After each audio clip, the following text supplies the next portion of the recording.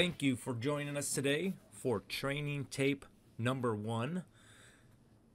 Our goal this year during the spring season is to release one training tape a week, focusing on high school baseball rules, situations, and mechanics. Today's training tape will be on pitching topics, pitching positions, pace of play in high school, strike zone, umpire, ball, and strike mechanics. Pitching positions. There are 3 pitching positions, only 2 of which are legal to throw and deliver a pitch. The stretch is when a pitcher is taking signs. We cannot throw a legal pitch from this position. You have the set, where the hands are together in front of the body. And then you have the windup, where the pitcher is facing the batter and can do different motions with the non-pivot foot. Let's take a look into each pitching position a little bit closer. First is the windup. There are 3 ways in the windup position the pitcher could have their hands. As it shows in this picture, the hands can be together in front of the body. The pitcher could also have both hands on the side of the body. Or, the final way, one hand in front of the body and the other at the side of the body. Pitchers, when in the windup position, will be assumed in the windup position when their pivot foot is not parallel to the pitcher's plate. And that non-pivot foot is free. So when in doubt, if that foot is not parallel, pitchers, you are deemed in the windup position. Pitchers cannot make any more than 2 pumps. What is 2 pumps? A pump is the downward and upward motion of the arms. So for Federation high school rules, you could go down, up, and then you have to deliver a pitch. Pitchers may lift the non-pivot foot in a step backwards, sidewards, or forward. Then the final step forward towards home. When moving this non-pivot foot, the pivot foot could be turned, but it cannot be lifted off of the ground in the motion to deliver a pitch. The lifting of that pivot foot is indicating that pitcher is going to disengage the rubber to either legally become a fielder and make a play on a runner, or you can step up and off the pitcher's plate with that pivot foot and change to the set position. Stretch. Once again, a pitcher cannot deliver a pitch from this stretch position. Right? Only one stretch motion can be made. So a pitcher who gets the sign from the catcher starts coming together but stops, and then gets another sign from the catcher. This is an illegal act. This is what we call a start and stop. If there's a runner on base or runners on base, that would be considered a balk, because you are only allowed one stretch motion, and a stretch motion is going from hands separated to hands together. Cannot deliver a pitch from the stretch position, and pitchers must bring hands together before delivering a pitch. Pitching hand shall be at the side or behind the pitcher's back. The importance of this part of the rule is the pitcher cannot hide the ball on the hip where the runner or runners cannot view the ball. So you see this player, if the ball were in this player's hand, that is an illegal stretch position. The hand must be on the side where the runner and runners can see the ball, or behind the back. You cannot hide the ball on the hip. The runner needs to know where that ball is. If it's in the glove, they know where the ball is. When it's in the hand, it's got to be on the back or side of that pitcher. Set position, the second legal position where now a pitcher can deliver a pitch. Ball shall be in hand or glove.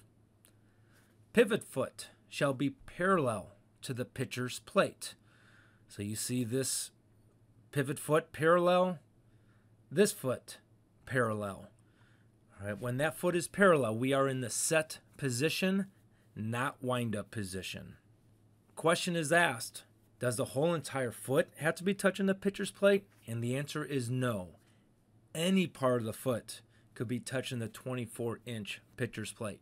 So maybe it's just the toe of the foot. Maybe it's just the heel of the foot. But it still has to be parallel. When moving from the stretch to set, pitcher's hands shall come together. A discernible stop at the chin or below. So right now, this glove is above the chin. This would be an illegal set for Federation high school baseball. It must be at the chin or below. That way we know there is no aspiration going on the baseball. We must see the mouth when they are in the set position as umpires. Pitcher can make a jump turn. Move while gaining ground with the non-pivot foot towards the base. The pivot foot shall contact the ground before releasing the ball. So this is a quick jump turn. If they're jump turning towards first, their body can't go towards third. They can't release the ball while still in the air. That foot must come down to the ground before the release of the ball. And then, the last portion, if the pitcher removes the pivot foot clearly behind the pitcher's plate, not on it, but behind it, they are now a fielder. They could feint a throw. Right? On this section, pivot foot must land behind the pitcher's plate before the hands separate. So jump move. Foot down before the release of the ball. Becoming a fielder. Foot down before the hands separate. There was quite some discussion about pace of play during the preseason. We wanted to review these pitching pace of play rules for high school baseball. So first off, warm-up throws. A new pitcher is allowed 8 warm-up throws within 60 seconds. This 60 seconds starts on the first throw by the pitcher. There might be times where the pitcher's out there waiting for the catcher or backup catcher to warm up that pitcher. If that pitcher throws to a teammate, that is to be considered one throw. That's when the 60 seconds starts to complete the 7 other throws that pitcher is allowed. When that pitcher now is a returning pitcher, they are allowed 5 throws. This 60 seconds starts on the final out of the previous half inning. So when we talk to coaches, hustle in, hustle out, you want to remind them if you feel they are delaying the game on purpose. Remind the coaches that the pitcher only has 60 seconds for their 5 warm-up throws. Again, we're not going to be quote-unquote sticklers on this and enforce every single time a pitcher's not complete their warm-up pitches with 62 seconds. But if you feel as an umpire they are delaying the game on purpose, that is when you want to do preventive umpiring, communicate to the team that the 60 seconds has started for the 5 warm-up throws. Any teammate could warm up the pitcher as so long as they have a mask on. Players must have mask on when taking warm-up throws. This is a federation difference. Crew chief can authorize more pitches due to injury or inclement weather. Okay, so if you feel as a crew chief, it was a long rain delay, inclement weather, the same pitcher is returning to the game. All right, we had a 30-minute break. We're going to allow more than 5 warm-up pitches. That's an example of authorizing more warm-up pitches because of inclement weather. Pitch clock. You see this all the time now in college baseball. We do not have a visual clock as umpires. And umpires, we're not asking you to have a 20-second timer that buzzes and goes off to enforce this rule. Again, this rule has been in Federation Baseball for quite some time. And it's there for times in which it is needed when a game is being intentionally delayed. So we're not looking for an automatic ball call at 21 seconds if everybody's doing what they're doing. But if the pitcher is not doing what they're doing, they're trying to delay the game, get that batter off balance, and play sort of the mind trick. There is a rule that states, pitcher shall attempt a pitch or play within 20 seconds. When does this 20 seconds start? When the pitcher receives the ball. If you feel a team is delaying on purpose, catcher's holding the ball to delay the game on purpose, the catcher has to immediately throw that ball back to the pitcher. Okay, so if you're in a game situation where either players are playing slow or intentionally choosing to play slow, again, don't enforce right away every single infraction. Let's be preventive, positive communicators, remind them of the expectations and what the rules are, and then if they refuse to follow the rules and expectations, now we have the rules to enforce the pace of play. Strike zone. All right, first, we're going to start with the definition. Space over home plate. All right, so here is a diagram of home plate. And when we mean space, we're not only talking about the whole entire ball over the 17 inches of space. We are talking about any part of the baseball that touches any part of home plate. That is over home plate. So you see here, plate is 17 inches. A ball on each side barely touching home plate is now 23 inches wide. That is the width of a high school strike zone. Now height. You have the top of the shoulders. You have the waistline. Right in the middle is what they call the midpoint. This is the top of the strike zone. Notice, coaches will say that pitch was above the batter's elbows. Yes, the top of the strike zone is above the batter's elbows at time. So keep that in mind. When observers are going out, and we're going to show parts of the observation form, we are looking for umpires who are calling the high strikes consistently because that is the rule. Bottom of the zone is the knees. All right, just like we have the width of the strike zone, any part of the ball that touches any part of the knee is in the strike zone. So you see this rectangle box, high and low is larger than inside and outside. All right, so we have 23 inches width. All right, rectangle, we clearly have it more than 23 inches high to low. All right, the high to low does change batter to batter. All right, so a player who is 6'7" is not going to have the same height of a strike zone as a player who's 5'8". We have to change that height of the strike zone while each batter is in a normal batting stance. So will this rectangle height be the same every single time? No, it will not. Will the width of this rectangle be the same every single time? Yes, it will. All right, so from an observer standpoint, it is easier for an observer to look for accuracy with width because that never changes. All right, it's harder for high-low.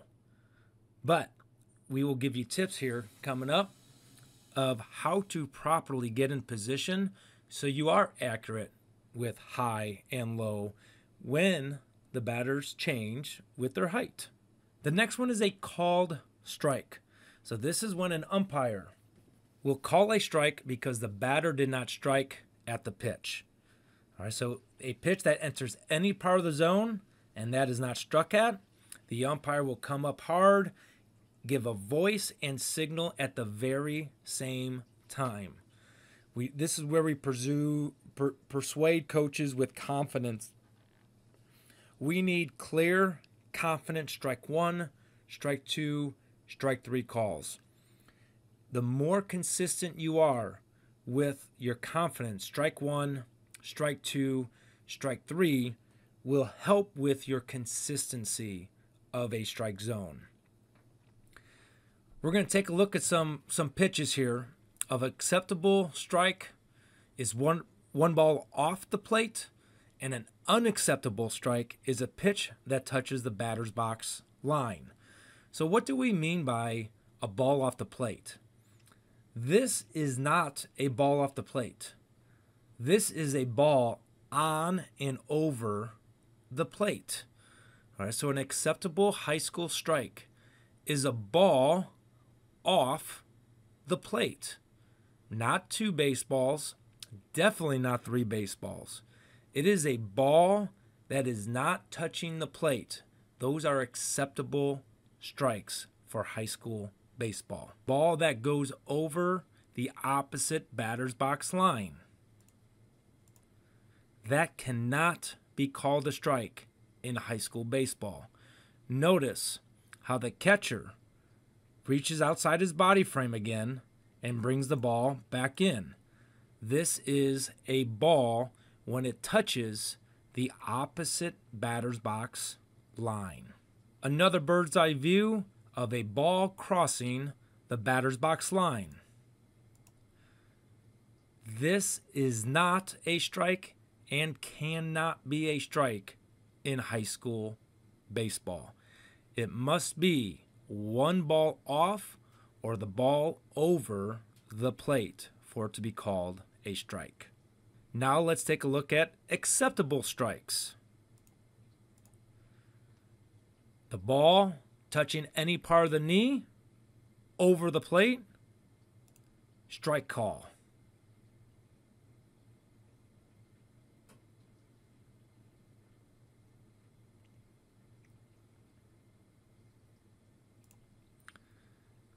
A ball inside, quote unquote, the river. So one ball off, but not touching the batter's box. So this was pitch number 4 in this sequence. Though the ball is not touching the line, it is one ball off the plate, which is an acceptable strike for high school baseball. Correctly called a strike. That is clearly over the plate, above the knee, correctly called strike. Over the plate at the knee, strike. Over the plate above the knee, strike. This is an acceptable strike for high school baseball. We have any part of the ball, one ball off, over the plate, correctly called strike. High school baseball. That is an acceptable strike. Acceptable strike. So this is not even a high strike. This is at the belt. There's a lot more room here, umpires. This is a strike right down the middle. Acceptable, clear strike. Acceptable strike in high school baseball. One ball off the zone. Any part of the ball that touches the box is a strike, and we can't miss those. One ball off the plate acceptable strike, high school baseball. A ball is a pitch that does not strike the bat or touch the strike zone. Do not let catchers fool you. We're going to take a look at a little clip here where a catcher is trying to frame the ball to trick the umpire. Do not let the catchers fool you. Here's one. Strike, correctly called. Well outside the zone, and that catcher tries to stick it and frame it. Do not be fooled by that catcher. That is a ball. That is right on the in-between. When we talk about consistency, if it does not hit the batter's box and it's one ball off, we need to be consistent inside and outside, top of the inning, bottom of the inning. Strike. That is a ball outside, low of the strike zone.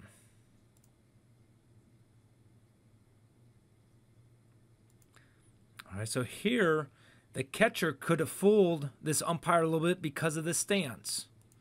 All right, let's replay it. This catcher's stance is now a little bit higher. Because the catcher stance is a little bit higher, it might fool us. But we can't be fooled. All right, that is not even a high strike. That is a in the zone strike. So now that we know the rule of the strike zone, what are some mechanics we could participate in to have a consistent strike zone? Consistency is made when we set up in the slot, we set up the same way every single time. Same footwork every time. Some umpires like to go inside, outside. Some umpires like to go outside, inside foot.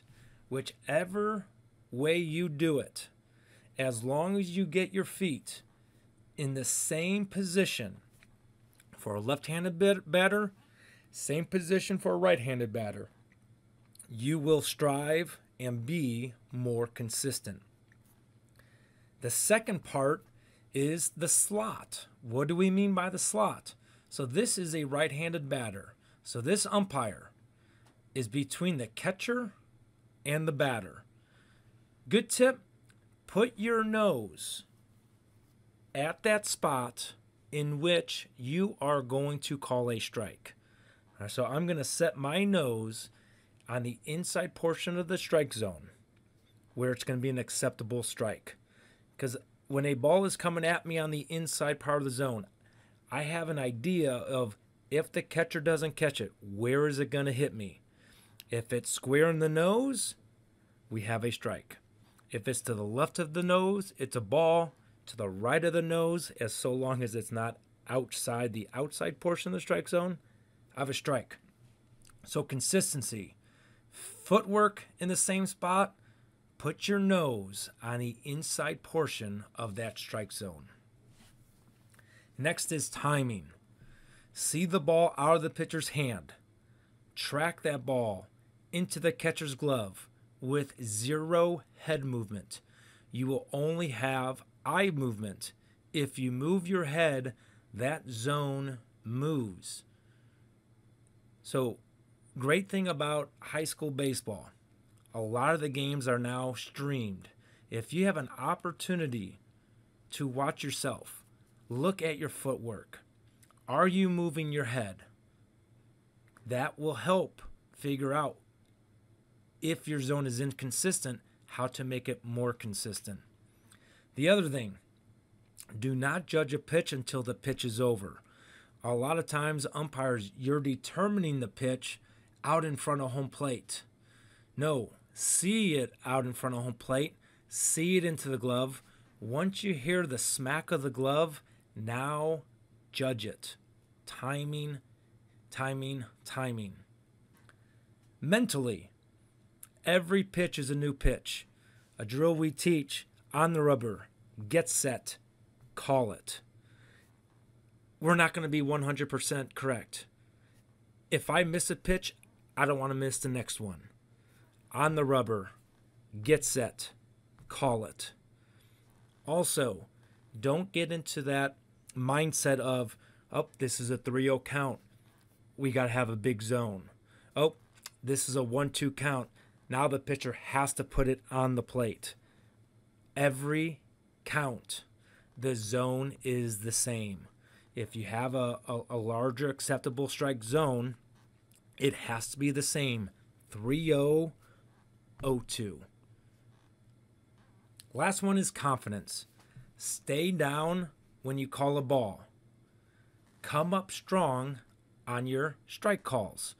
When you flinch like you're going to come up with a strike, but you call a ball, that is what is going to clue fans, players, coaches that you are not confident. Stay down on balls. Come up strong on strikes. When communicating balls, let the catcher know. Ball out, ball down, ball up. And you don't have to sell a ball. If you have to sell a ball, call a strike. And when you call a strike, come up strong. So we're going to take a look at just the mechanics here. See how this umpire is over the catcher's mask? We want this umpire more to the right.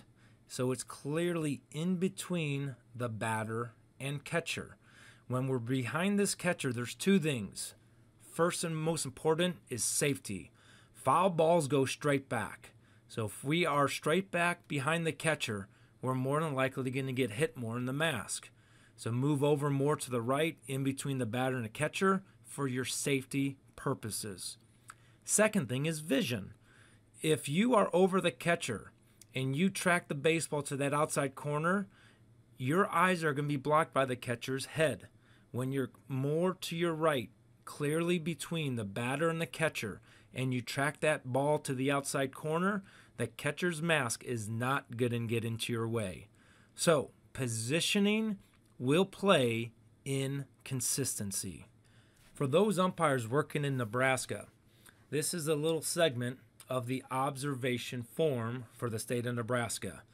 What observers are looking for: plate mechanics, takes proper position in the slot, places head in the same position and is still on every pitch, checks corners prior to pitch. All right. When observing umpires, we could typically tell a good strike zone just based on the plate umpire's pre-pitch mechanics.